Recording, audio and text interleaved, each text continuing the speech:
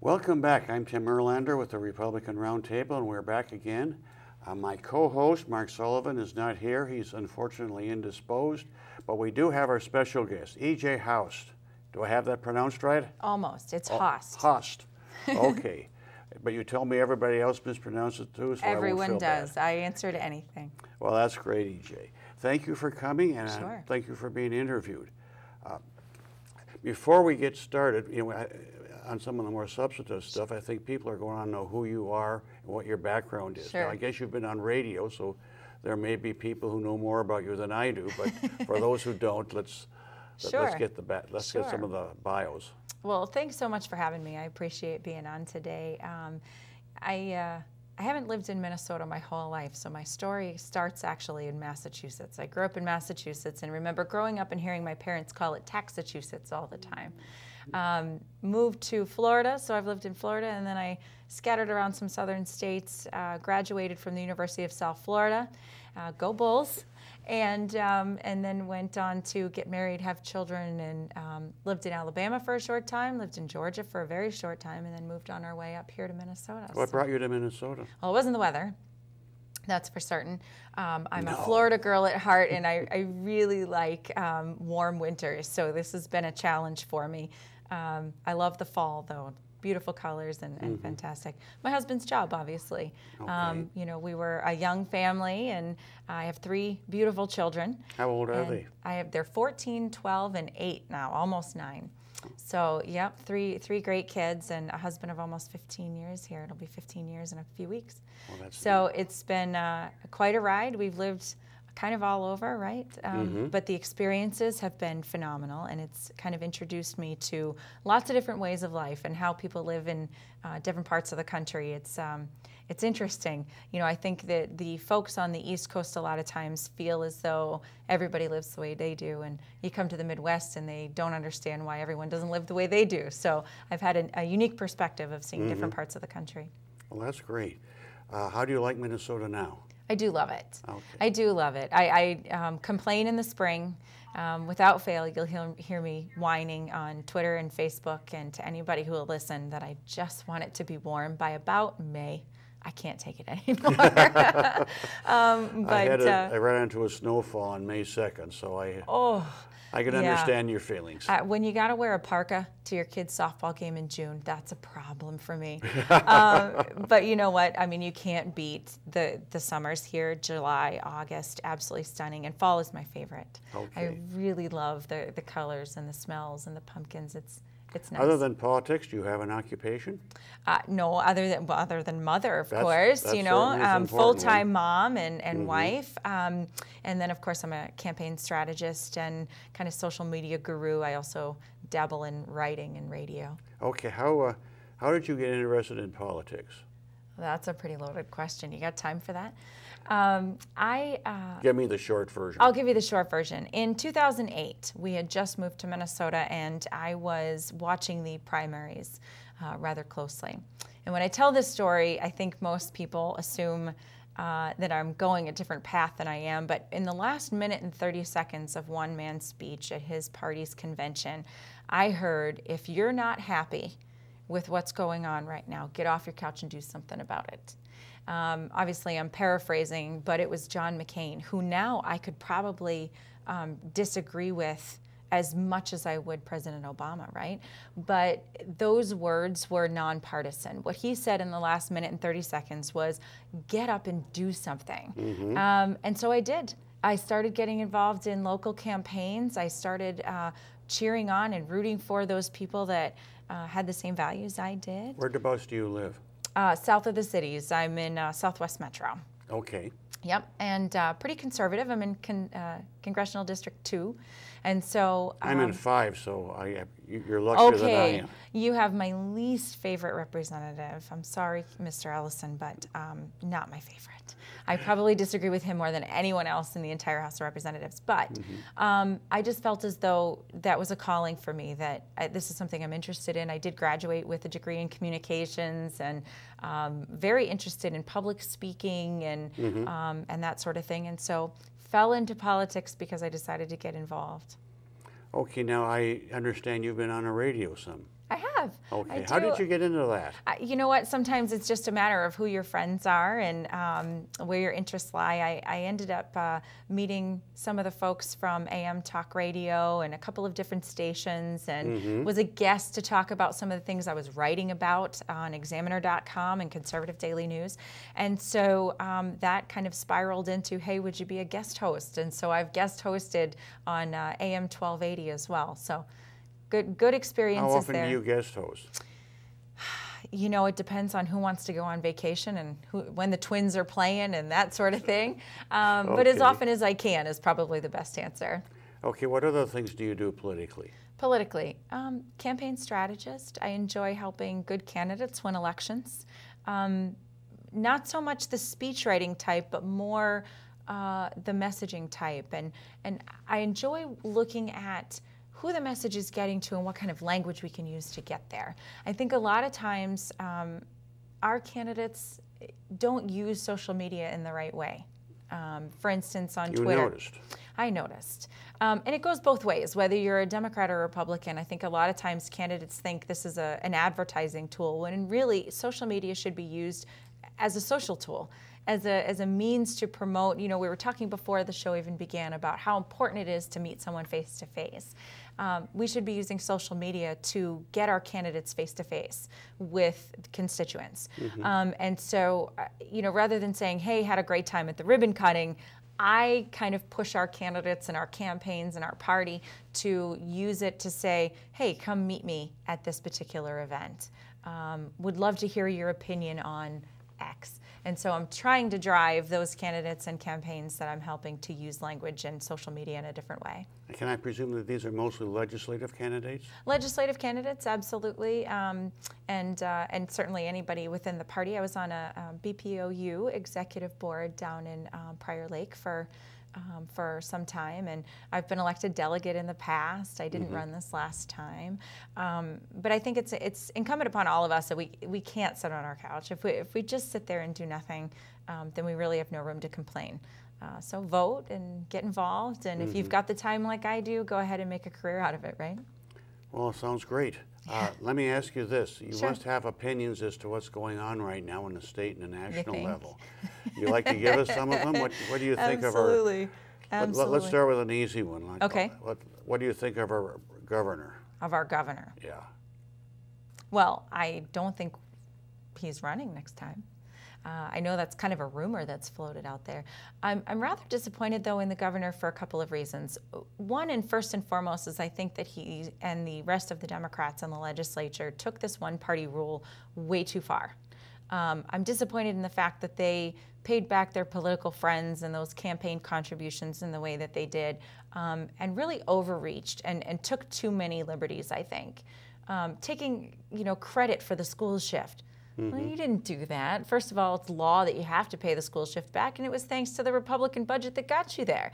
So very disappointed that it became such a political game and a paybacksmanship that I really can't get behind. That's kind of what Democrats do, though, when they get elected, don't they? I think so. And, it couldn't be more evident. You asked about the governor. What about Secretary of State Mark Ritchie and what he's doing right now with these voter rolls and electronic? It's awful. It's absolutely awful that there isn't more outrage over that, although I'm sure he's taking advantage of a crisis now with the government shutdown at a national level to use his role as Secretary of State in a way that he really should not be using it. Bypassing the legislature, no matter who is in charge, is a bad idea. Yeah. And I think most Minnesotans, if they knew that, would say the same thing. That's not a partisan thing. If you overreach, then you need to go. And so in my opinion, I think both Governor Dayton and Mark Ritchie need to go.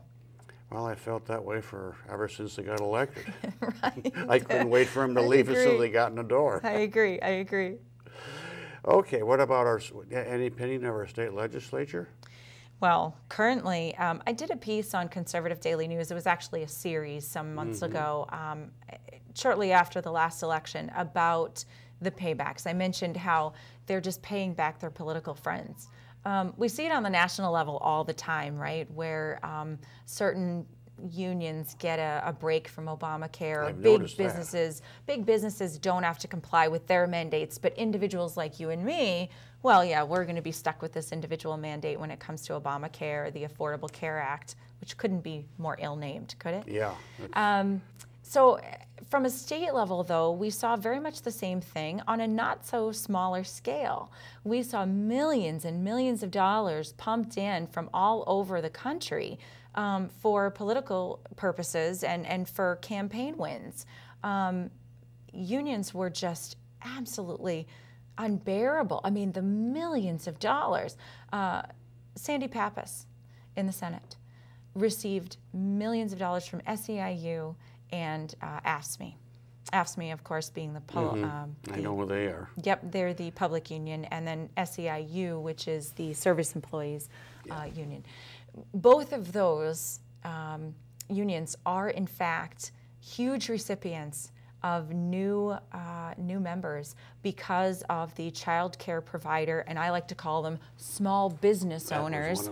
Right? That was one of the bills that just laws I've ever heard the passed. most outrageous. And I think that from a messaging standpoint, the Republicans unfortunately really missed the boat there. We should have called them business owners right from the get-go and demanded that they stop calling them child care workers. Yeah. These were small business owners. These are women, mostly women, That's right. who are running businesses out of their homes. You want to talk about a war on women, there it is right there. Yeah, right. But when it comes back to the larger point, which was this was such a payback to those unions that helped get people like Sandy Pappas reelected, and those really throughout the Democrat-led legislature throughout the entire state. You know something, EJ? That's the way Democrats have been doing ever since I can remember. It's really that's unfortunate. The stunt, yeah. Yep, and you would know better than I. Obviously, I haven't been in Minnesota very long, but I've done a lot of reading on it, and the last several years have been extremely eye-opening, and really tried to dig into the brains of people like you that know so much more about it than I do, so that I can kind of merge the two, right? Merge this new voter, whether it's a transient like myself into Minnesota or young people who are just coming out of high school who are new voters. We need to start reaching those people. And, these are the issues that if they're given the facts, they will care about. No one thinks it's a good idea to unionize business owners. No one. And the part that was missed in all of that is it's the low-income people that they claim to be helping that are going to be the real victims in all of this, because they won't have some place to go to get good quality child care like they have before. It was almost like the Affordable Care Act, right? If you like your doctor, you can keep it. If you like your child care provider, you can keep it. Not necessarily. Yeah. And these child care providers will say, you know what, no, I don't want to be a member of the union, and therefore their rates are going to skyrocket here for these folks. It's going to be really, really awful in the next coming years. I know. I'm kind of glad I got my own child well raised, and he's 41 now, so okay. he's well past. Well, I'm sure grandchildren are in the future, and that's not this time. It's just awful that we've got such a situation where we're leaving the state and the country, for that matter, right, in such a situation for our children and our grandchildren. I don't think it's fair. They talk about fairness all the time on the other side. Fairness would be giving everyone a clean playing field, a level playing field. Level playing field means no special favors for anybody. And fairness would be giving our kids a clean slate and not saddling them with, it's almost $60,000 worth of debt that they owe right now, just for being born in the United States. That's about the size of it. Yep. I never thought when I was young that we'd see a debt at $17 trillion. $17 trillion. When I was growing up, and this is a long time ago, I thought a deficit of $10 billion was just huge. Right. Now it's chump change. Can you believe it? I never thought that would happen. Now they talk about $10 billion as it's only $10 billion. That's right. Where are we now as a country if we think only $10 billion? It's awful. It's absolutely awful. And you know, I've heard many folks say that 20 trillion is the absolute tipping point. That's the point of no return. I say I don't want to get there. Let's not find out if that's the case or not, right? Yeah, right. I agree with that completely. Right. I don't think our present president agrees. I don't think he gives a hoot about the debt. No, I don't think so either. In fact, if you look at his statements of past, read his books. Did you read his books? No. You should. I think it should be required reading. Everyone should read Dreams from My Father. Remember, Dreams from My Father, who was a communist, by the way, not Dreams of My Father. And that's significant. Words matter, and that's why language is such a big thing for me. I really focus on the words that people are using and why they use them so that we can reach more people and help spread the truth, because honestly, the truth has no agenda. The truth is the truth because it is. And so if we can kind of get to a point where we share facts, we share figures, read the bills once in a while, I think that we'll have a much better shot at taking over the legislature on the Republican side with good Republicans, with good conservative candidates that can actually get some stuff done to reduce not only our national debt, certainly we want that in D.C., but to reduce the burdens we have here on Minnesotans as well. Speaking of Minnesotans, yes. We were, before the show started, we were talking about what's the name of our local Obamacare, MNsure? MNsure, yeah. Okay, so for the viewers who don't know. This is the 16th of October. And this has been open for since 2 weeks. 2 weeks and basically 2 days extra. Right. So here's the deal. For the folks who don't know, Obamacare is rolled out at a federal level through a website they're calling an exchange, right? Yeah. And then it's also rolled out at the state level with state exchanges. Right. Governor Dayton was one of the first to sign that pen and say, we cannot wait to rubber stamp everything that the president has done. So off we go into these MNsure exchanges. That's what they're called for Minnesota short, right?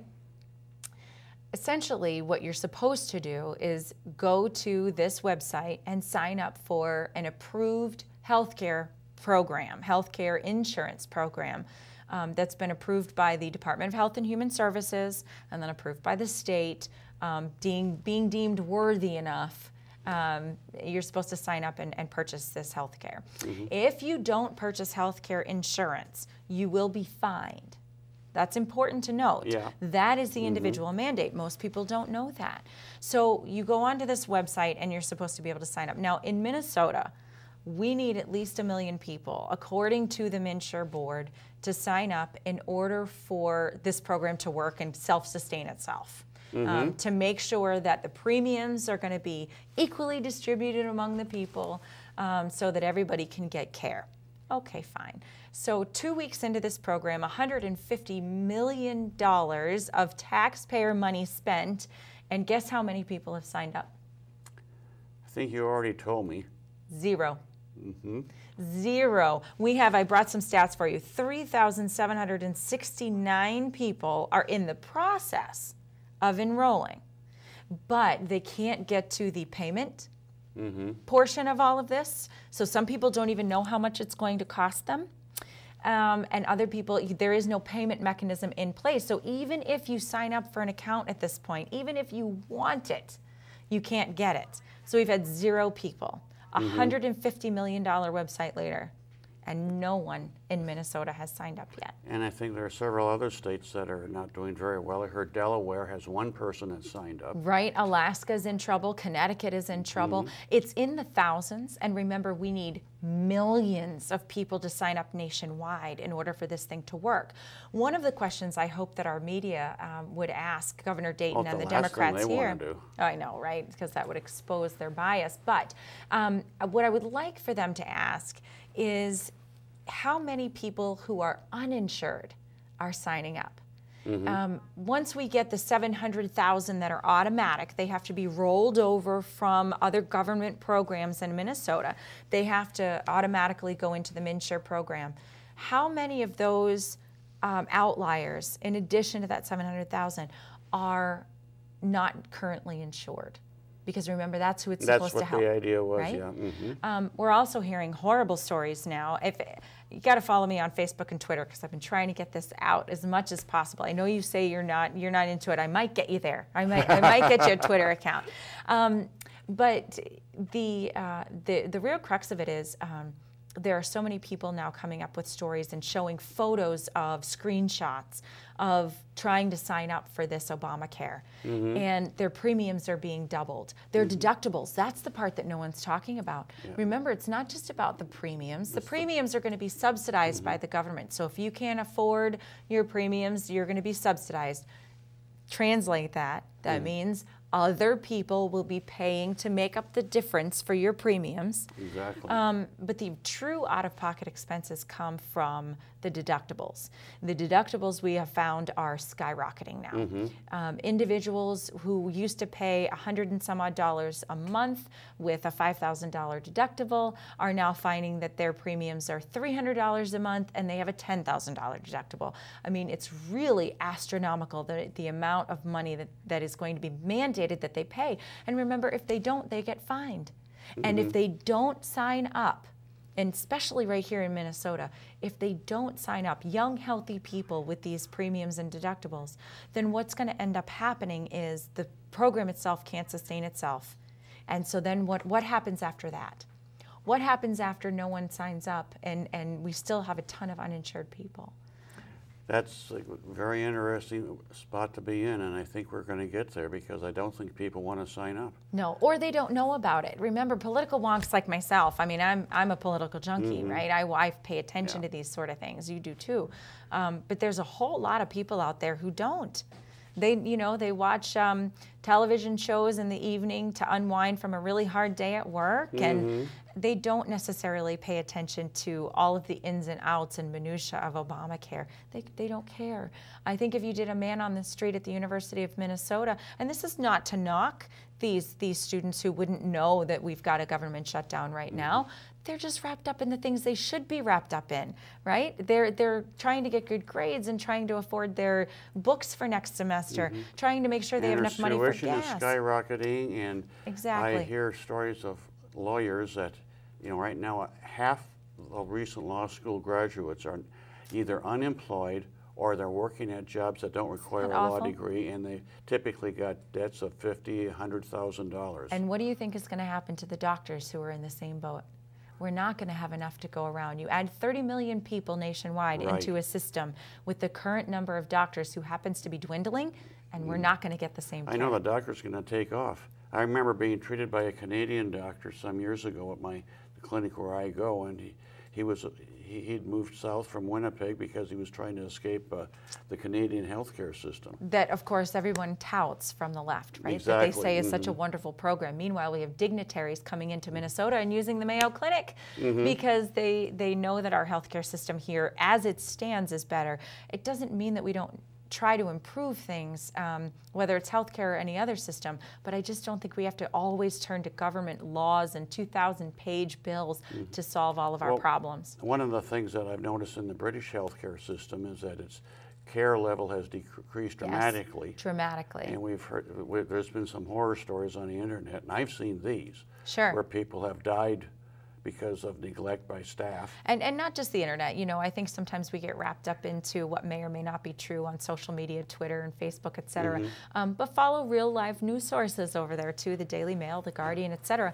Many of them have reported on these atrocities as well. Women giving birth in hallways, and people waiting for far too long for pacemakers and things like that. So yes, I mean, I think that's where we're headed if we don't stop this thing. I think I once heard of somebody who had taken a vacation in the British Isles and came back and said, I told them, if I get sick, you ship me back. Immediately, right? Yeah, right. Yeah, I agree. I have to tell you. Not want to deal with the healthcare system. Well, but who would think that you'd have to make that kind of a provision? But yeah, you may as well, right? If you're going to be traveling overseas. The Canadians, when I go up, my wife's family comes from Canada, and I visit them regularly. And for the last several years, they've been having problems with their healthcare system. And it just seems that government control of healthcare just has a way of spiraling out of control and driving people out of the business. Right. Well, and name me one program where the government has successfully done something where it saves money, provides better service. Can you name one entity that's done any good? I would even hesitate to say that there's probably some the military, fat, I would. But I think there's probably some fat we can trim off the military too, oh, yeah. right? And we know now that we've gotten involved in far too many things all over the world.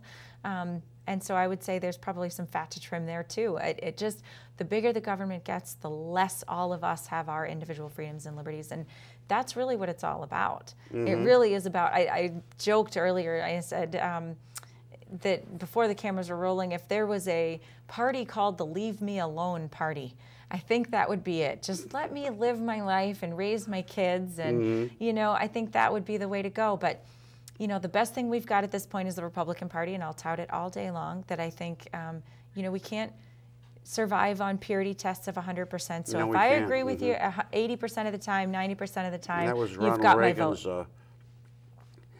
If I agree with you 51% of the time, we're on the same side. Right. That was his approach. Well, I have a that's little the bit only one stricter you can rule. take. I have a little bit stricter rule. I think I'm more of a 75-25. But at that, you know, you got to remember every district is different. Yeah. Every office held is different and requires right. different things.